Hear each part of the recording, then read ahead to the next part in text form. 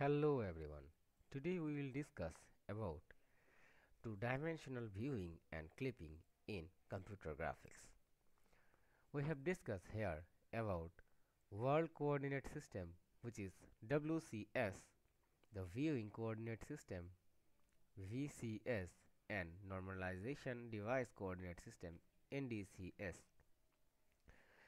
The Normalization Device Coordinate System means to transform the real world into your viewing device, which can be mobile or the laptop.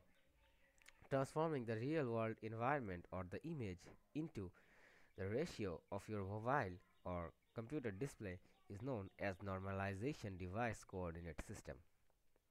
You can have a snap of this page for small questions.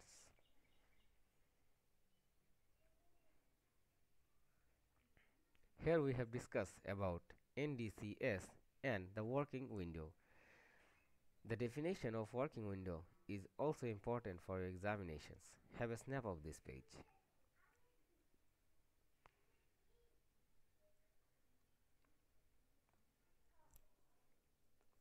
Now, the clipping. What is clipping? Clipping means to cut.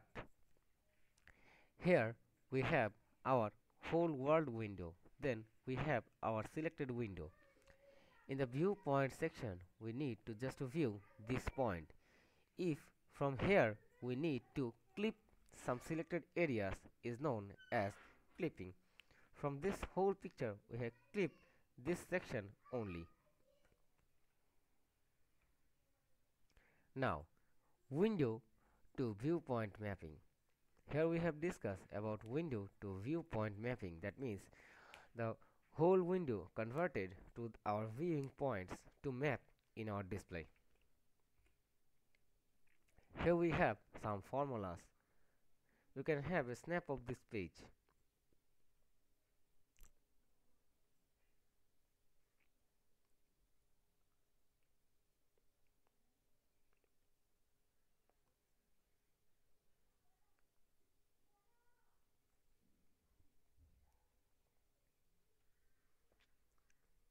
Now, in this clipping section, we have point clipping. Point clipping follows this formula x, the value of x. Here we have point P3, P2 and P1. In this P2 we have two values x and y. If the value of x is inside the minimum value of x from to the maximum value of x, and if the y is in the minimum to the maximum section of y, this P is inside this region. And if one of these value here in P1 the y is not in this range, and here the x value is not in this range, that is why P3 and P1 are outside of this selected region. Here if we clip this, we will get only P2, and P1 and P3 will be lefted. This one is known as point clipping. Now, the line clipping. In this line clipping section, we have our formula where we have selected regions. We have x minimum and y minimum here, and x maximum and y maximum here. We need to clip the lines. First of all, we need to divide the sections into some points. In the middle section, we have 0, 0, 0, 0. Here we have TBRL, that means top, bottom, right and then left. Here the top value is 1 and all values are 0. Here the bottom value is 1 and all others are 0. Here top is 1, bottom is 0, it is on the right side, that is why it is 1, and another one is a 0, and so on, all are calculated. Here we can apply this algorithm, which is known as the chosen Sutherland algorithm. By this chosen Sutherland algorithm, we can have only selected lines. That means if the line lies in the 0 to 0, 0, 0 section, then the line will be in the inside, and if it is an other component, then it will be outside. What if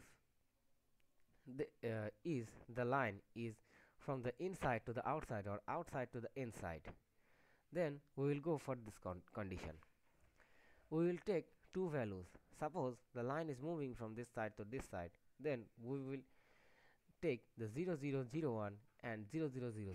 We will do an operation between them, and then if it turns to 00, then we will just clip the inner sections and left the outer section.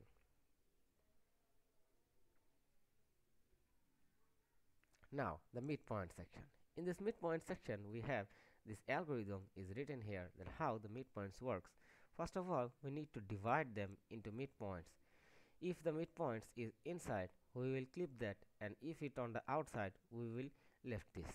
That is how the midpoint subdivision algorithm works. Now the Sutherland-Hodgman algorithm.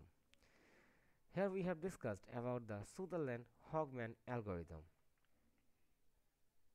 The Sutherland-Hodgman algorithm is quite similar to the chosen-Sutherland algorithm. The steps of this algorithm is written here. You can have a snap of this one.